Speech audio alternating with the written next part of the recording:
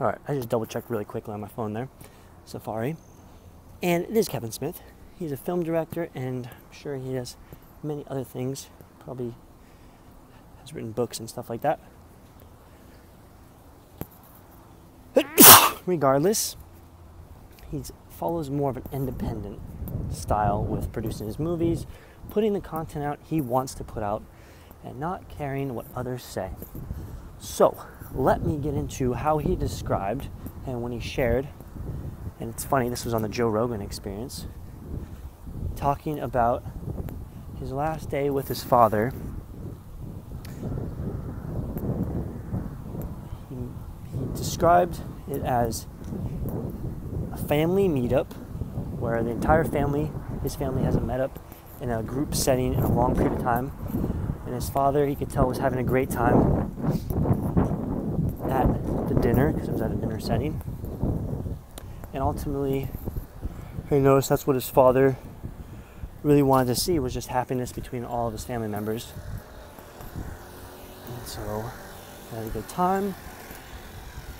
Kevin, the son, went home and then got a call later from his brother saying that his father was now in the hospital, and the tone of his brother's voice said, the tone of his brother's voice made it clear that his father was soon going to pass.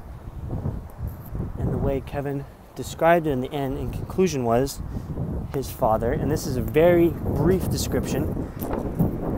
Kevin went in a much more detailed description that really resonated and connected with me and got me thinking about this several days later. That he described his father as a man that abided by the systems, whether it's through society norms, whether it's through social customs, whether it's through playing life safe throughout one's journey.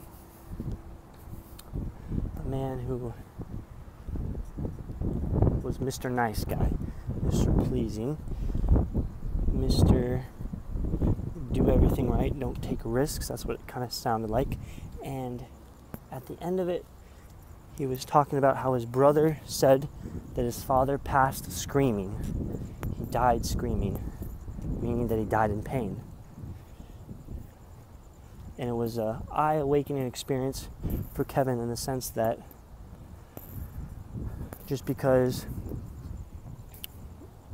you abide by what's considered the conventional way, you're Mr. Nice Guy, you're a genuine, great human being, does not guarantee that you will have an easy passing into whatever is the next phase, or completely ends from there, being death. And that was interesting for me to hear about, and just the way he articulated it and then related to how he currently goes about his current life with just doing things that he wants to do on his own agenda. And he used his example of going the independent film route and not having all of these different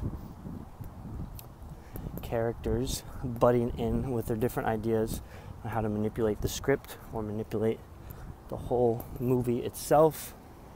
And I found it really interesting, and if you ever get a chance, certainly look it up. It was Kevin Smith on the Joe Rogan Experience. I'm sure you could just type in Kevin Smith, maybe his thoughts on life, or Kevin Smith thoughts on his father passing. And it was very interesting. And again, that's why I like podcasts in that type of a setting, long format, where you can just genuinely hear authentic human thoughts, emotions, perspectives, mindsets, beliefs, without having to feel like they have to be somebody in the moment and come across as a certain type of person. So it's something that I've definitely been thinking about the past couple days with life decisions. and that there's no guarantee you'll have a painless death based off of abiding by the rules, playing by the rules. So another piece to think about and expand on and come back to sometime in the future, that's for sure. I have evolved again my speech that I'm going to do in Toastmasters. I got to film it. I want to film that here. I might do that, even though it is 12:30 in the morning. Heck, why not? Let's do it. When I get home to my apartment here, I'm going to film it and see what the product gets turned out. We'll see. Let's see how it comes to fruition. And I'll say it for a third time. Let's see how sharp my brain is right now, this early in the morning. We can go from there. DailyXander number 194 to continue momentarily. Peace. What is good, Z Nation? Like I said, I'm going to follow through and do my practice speech for my first Toastmasters speech this coming Thursday. Number one, the icebreaker. The title of my speech is a 6-word story on my life. To begin, I would like to address it in the nature that I actually be in the room when I will be doing this speech. I will be called upon. I'll come up to the podium.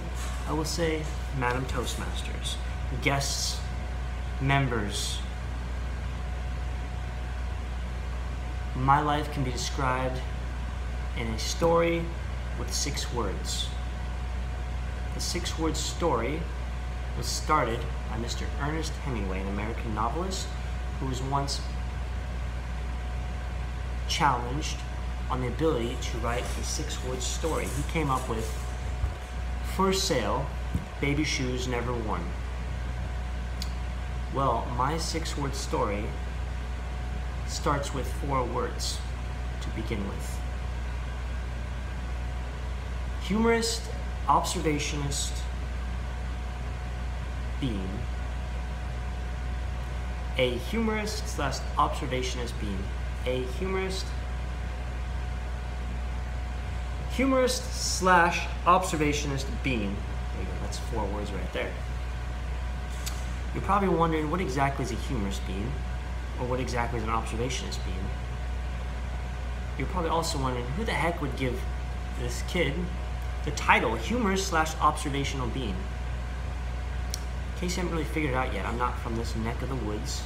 Being Florida, I was born into humor slash observational royalty. December 3rd, 1993, on a Friday, 2:10 p.m., Providence Hospital in Anchorage, Alaska.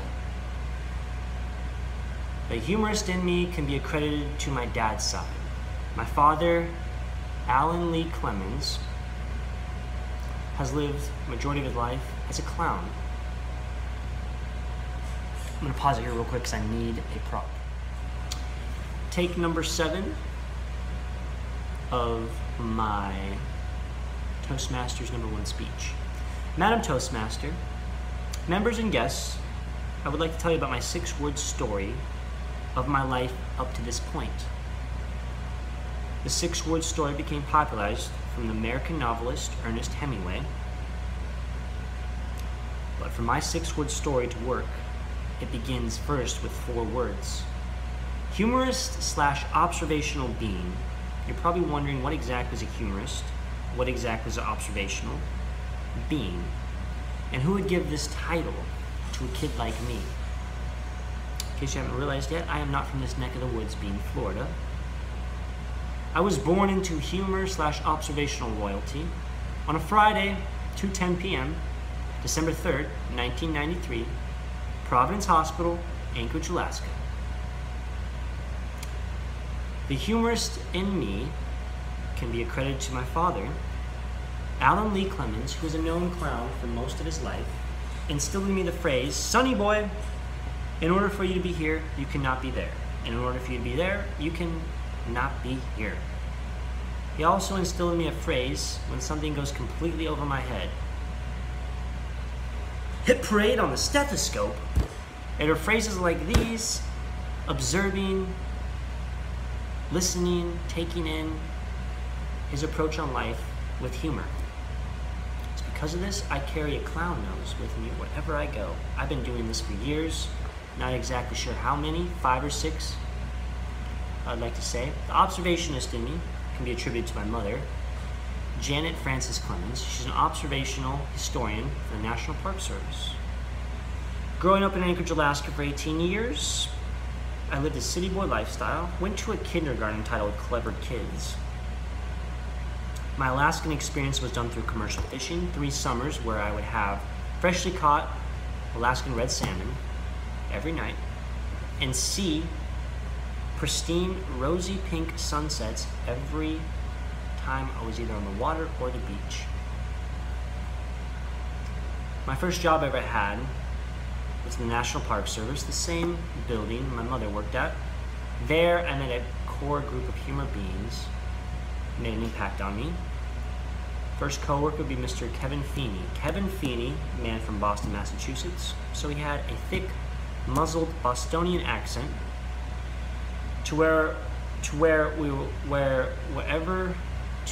whenever we were talking about us having a night on town or him having a night on the town, I could never fully decipher whether or not he saw 20 bears or he drank 20 bears.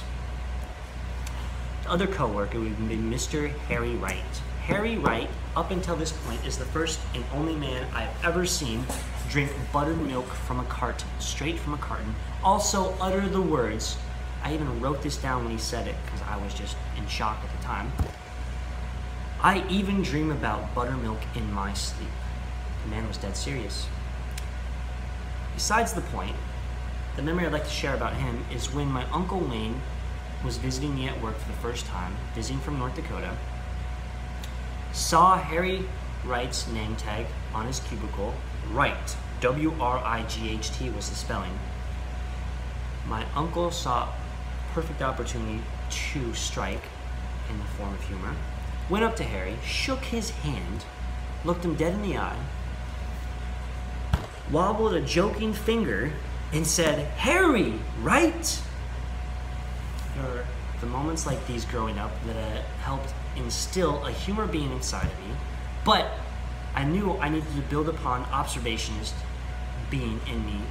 After graduating high school at 18 in Anchorage, Alaska, I decided to do this through travel. I lived and went to school in Arizona. I then lived and went to school in Australia. I now reside in Altamont Springs. Now, the humorist and observationist in me needs to point out something that you folks might not see in the deep depths of the sea of my story. My life revolves around the theme, the letter A. To break it down, I am Alex, A. I lived and grew up in Anchorage, Alaska, A.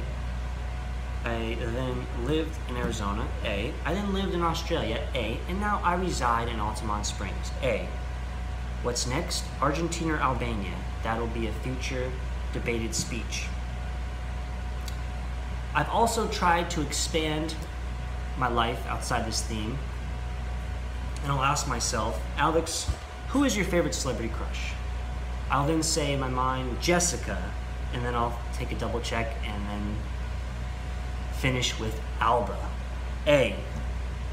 It is through these humorous observational experiences that I have developed a unique prescription of glasses to view life from, giving me self-awareness that I want to spend my time in environments around people and activities that give me the most value back to create the best version of myself, which is why I'm here at Toastmasters this morning, talking in front of you to become a 6-word story.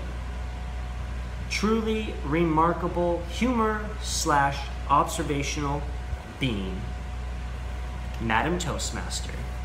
Oh!